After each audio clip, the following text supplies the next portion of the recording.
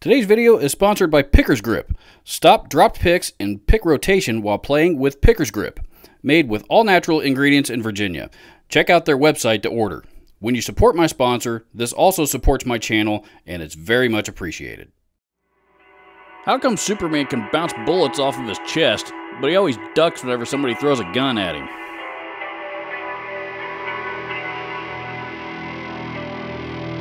Come on, Supes.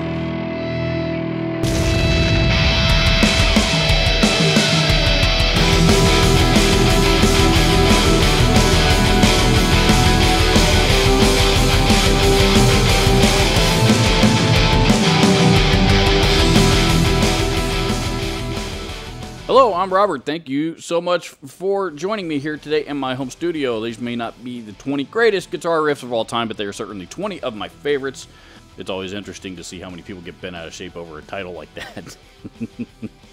But that title is also designed to continue on with the theme of several other video titles on this channel. So, yes, that is correct. These are 20 of my all-time favorite guitar riffs, and I wanted to take some time today here in a video and share them all with you. The first one that I want to share is Enter Sandman by Metallica, and the reason why this riff is important to me is because, you know, when the Black Album came out, you know, Metallica did the 12:01 a.m. release thing, you know, in the middle of the night, and you know, I stayed up all night and bought it, stood in line for hours and hours and hours at Best Buy to go get it. The following week at my guitar lesson, you know, the Enter Sandman had been all over the radio for several, quite a while at that point, and was already a huge hit.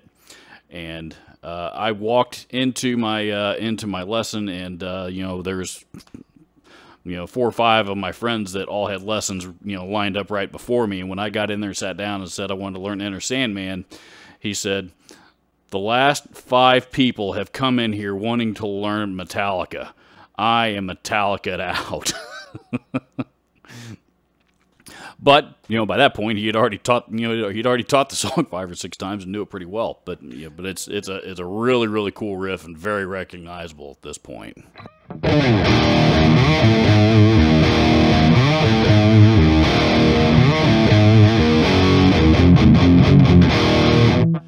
As a budding, aspiring rock metal guitar player learning to play in the 80s and early 90s, the previous generation, who were teaching us how to play, had grown up on a lot of the stuff from the late 60s and 70s, and and the early 80s, of course. So Rush was very popular among that generation, and they passed it on to people like me, and I discovered very early on, just how awesome of a band Rush actually are. And one of the very first Rush riffs that I figured out on my own, when I was like 14, was Working Man. And it's kind of got a, it was off their first album, and it's kind of got just this kind of rocking, slow driving kind of feel to it, and it's a really, really cool riff.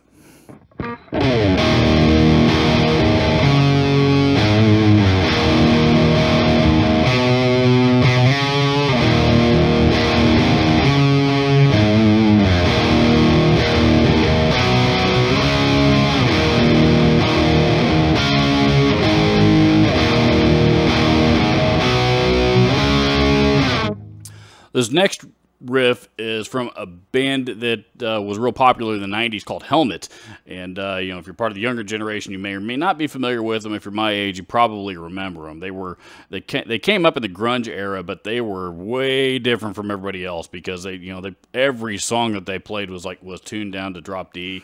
All of their songs seemed to have like these, real like staccato type of, one finger power chords in them. And, the first song of theirs I remember anyway being a real popular song of theirs was one called Unsung, and one that I practiced I would play over and over and over again for hours just because I thought it was a cool riff.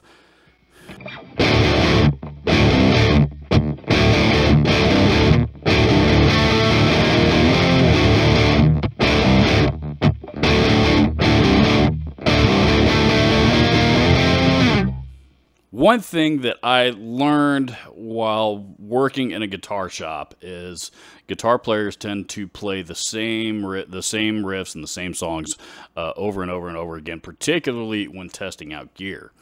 And that's why you see me using kind of, the same riffs and stuff, kind of over and over and over again on my videos. Part of it's just out of habit.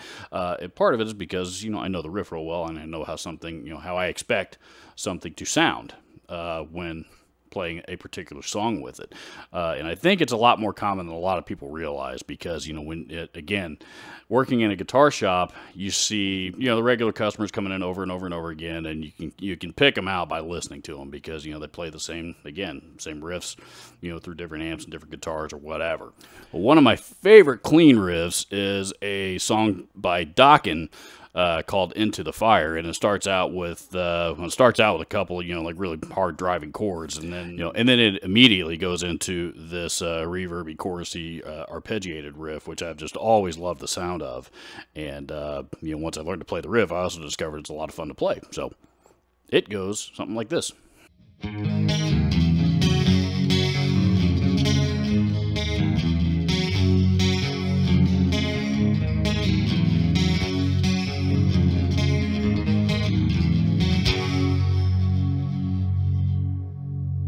Nowadays, if you're playing in a bar band, a rock cover band, bar band, "Lay It Down" by Rat is kind of a staple song that a lot of bands really, really like to play, and it's because it's a great song.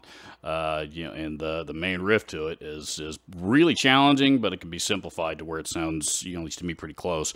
Being that I've got kind of small, stubby, short fingers, it's really, really difficult for me to make those 5 and 6 fret stretches. I play it like this.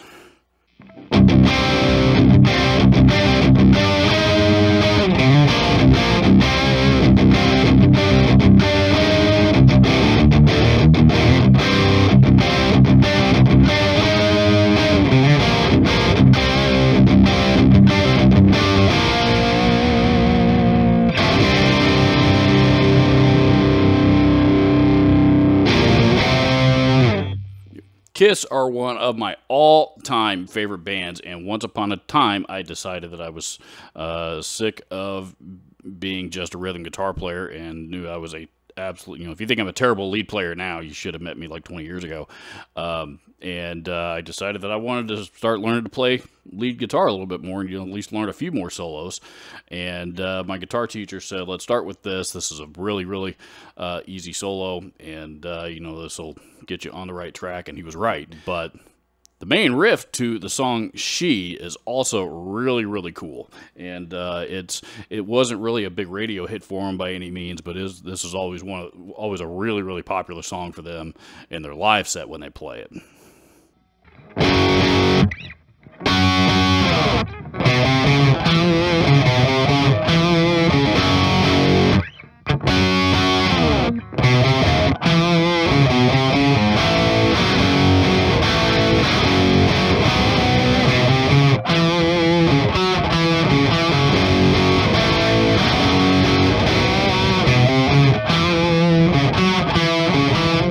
We all know that Eddie Van Halen is one of the greatest guitar players to ever live. He's an absolute genius at playing the guitar. He's a genius at songwriting.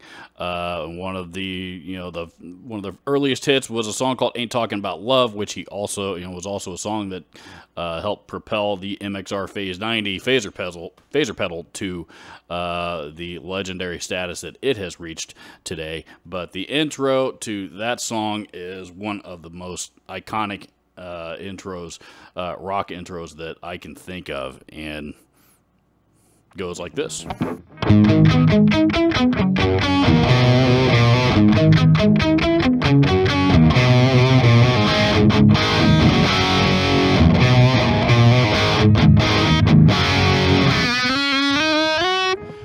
Thunderstruck by AC/DC is one of my all-time favorite stadium anthems, and it is a rockin' stadium anthem. It's got that tapping intro to it,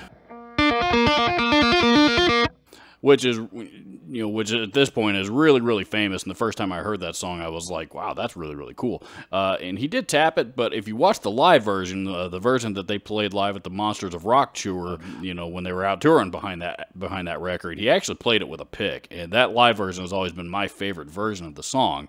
I think it captures the energy of the whole song better than any other version I've ever heard. But Angus Young actually did pick that particular riff instead of finger tapping it, and that makes it sound like this, which I think gives it a little bit more edge.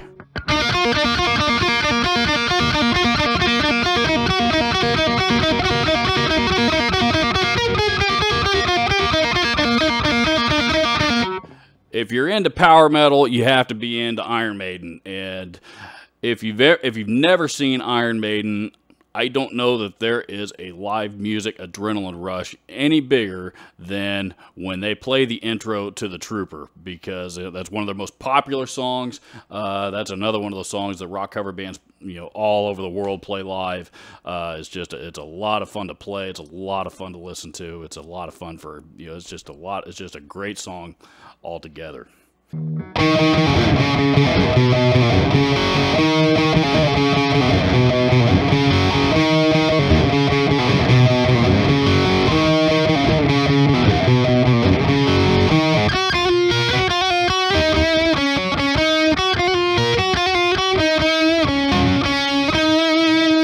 There seems to be this real weird rivalry between Iron Maiden fans and Judas Priest fans, and there are a lot of fans of each of those bands that don't like the other. I've never understood that.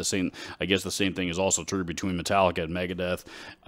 Because I love both of those bands as well, but I've never understood the rivalry between Maiden and Priest fans, especially because there doesn't really seem to be any rivalry between the bands themselves. But that said, Judas Priest they've got tons and tons and tons of great riffs across their catalog. But in 1991, I believe, when Painkiller came out, that was the heaviest record they had ever put out before, and I was blown away, particularly by the title track. I had never heard, that was one of the heaviest riffs I had ever heard.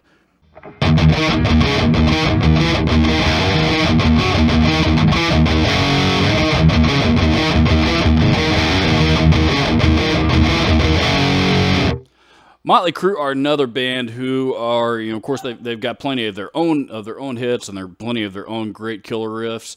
But they're another one of those bands that their music just takes on an entirely different life of its own when they're playing their live show. And one song in particular is 10 Seconds to Love. That was on their first album, called Too Fast for Love. And the studio version of this song is okay, but they did a live version of it that much later released on their Red, White, and Crew compilation album 30 years later, probably. And the way that Mick Mars played that riff in that live show was unlike anything I'd ever heard, and made me fall in love with the song. And he played it something like this.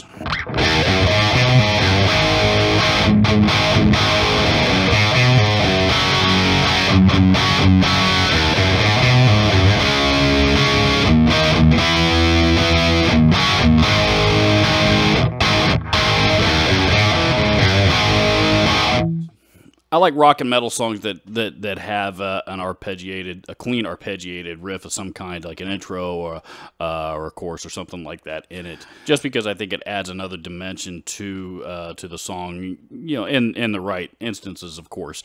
And with Metallica, of course, have had several, and one of my all-time favorites is Fade to Black. And I've also always loved Metallica's clean tone. Both James and Kirk have always used the Roland JC120, which is my all-time favorite clean amp, combined with various chorus and reverb and delay effects and stuff like that, and just the entire ambience, the entire aura of that clean arpeggiated riff to Fade to Black, has been a riff that has inspired me pretty much throughout my entire life.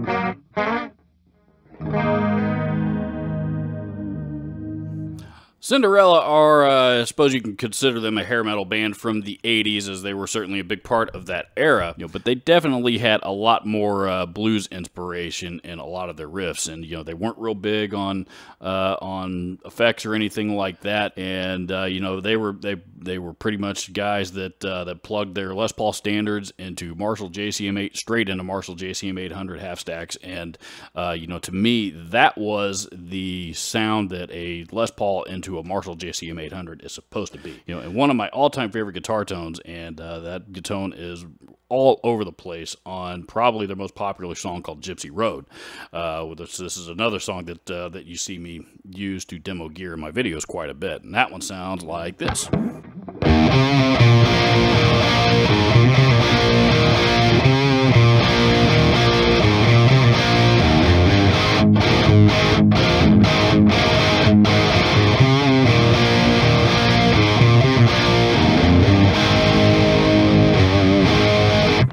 Everybody's familiar with the main intro riff to Crazy Train, as that's a riff that guitar teachers teach young aspiring rock guitar students all over the world.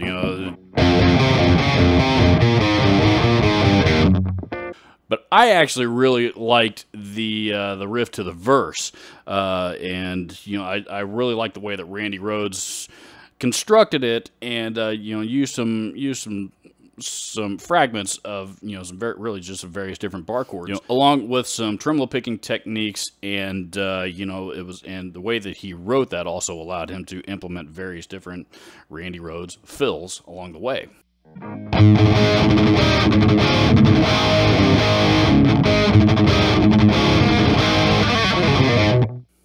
Tom Morello is a very, very unique guitar player, and Rage Against the Machine would not have been anything close to what they were without him.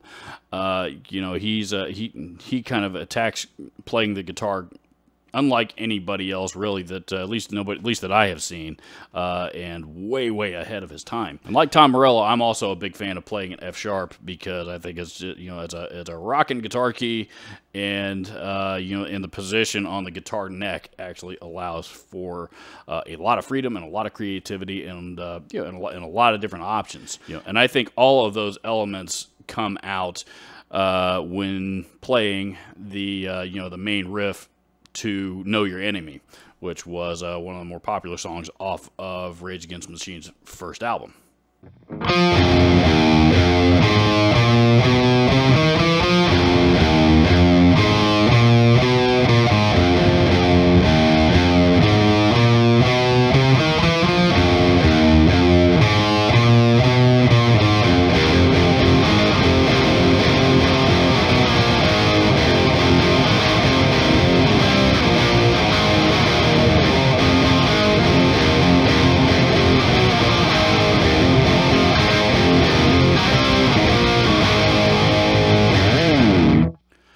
As I mentioned before, I was turned on to the really early classic rock of the late '60s and '70s. The Jimi Hendrixes, the Zeppelins, the Creams, and one song that the first time I heard it was just every now and again you hear a riff of a song for the first time, and it just makes you think, that is awesome. I have got to learn how to play that. And one of those riffs, for me at a very early age, was Sunshine of Your Love by Cream. I've always liked the way that Clapton played the root notes as the intro of the song, and then switched over to fragments of the chords for the rest of the song, and still allowed himself some flexibility for some various different changes, so it didn't get too stagnant throughout the song. But it's a great song, and in my opinion, some of the best guitar playing that Eric Clapton ever did.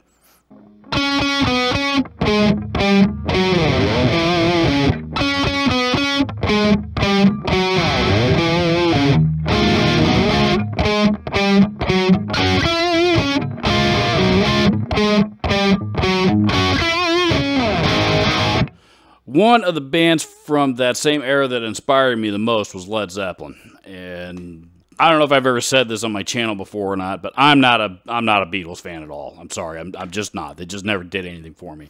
Zeppelin, on the other hand, inspired me. I don't want to say they inspired me before any other band, but they were pretty early. You know, one of their most iconic riffs, of course, is the main riff to Whole Lotta Love, but the one that I want to play today is off of that same record, but there, you know, there's actually two of them. The main riff to Heartbreaker and the main riff to Livin' Lovin' Made, and those two songs, there was really no break between them on the record, and radio stations today that still play those songs almost always play both of them back to back.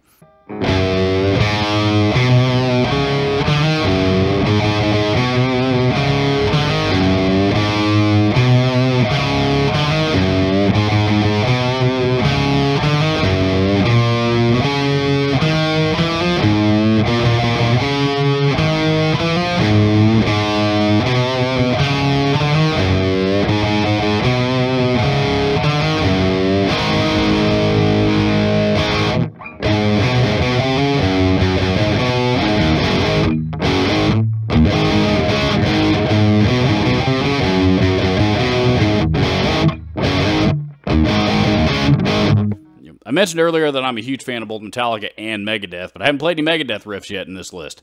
Megadeth, you know, Dave Mustaine really likes to use these three notes on the fretboard when songwriting. And probably the most famous Megadeth song that I can think of that uses those three notes, of course, is, you know, Symphony of Destruction.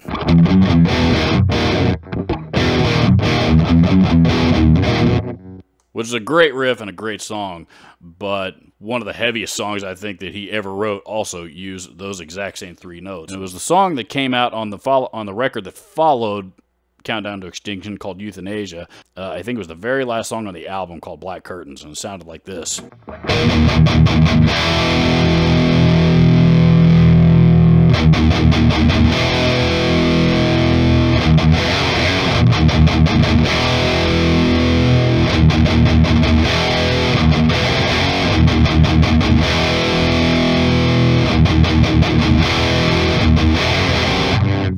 Dimebag Darrell was one of the greatest metal guitar players to ever walk this planet, and it's a shame that he was taken from us far, far sooner than than he ever should have. And one thing that he did really, really, really well was write really awesome, unique, creative riffs. One that I had fun learning to play was off of the Far Beyond Driven record, which was their third album. Which I think was actually I'm Broken, I think, was actually the first, the first hit off of that record.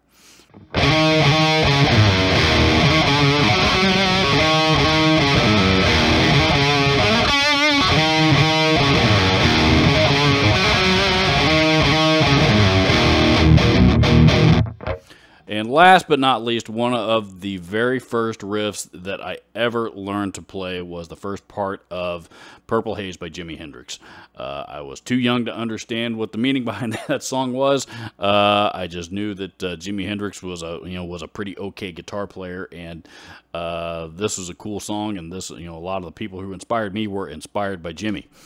And one of my earliest guitar teachers taught me how to play this song.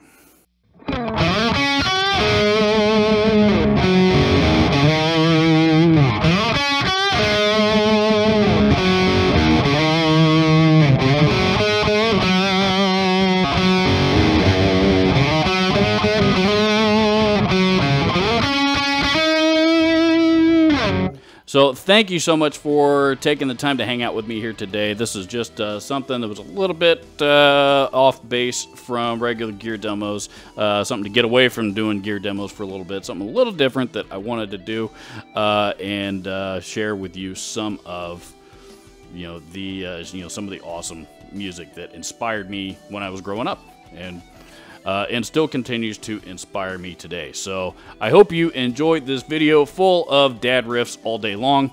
And don't forget to do the like, share, subscribe thing there at the end. Thank you so much for watching. Adios.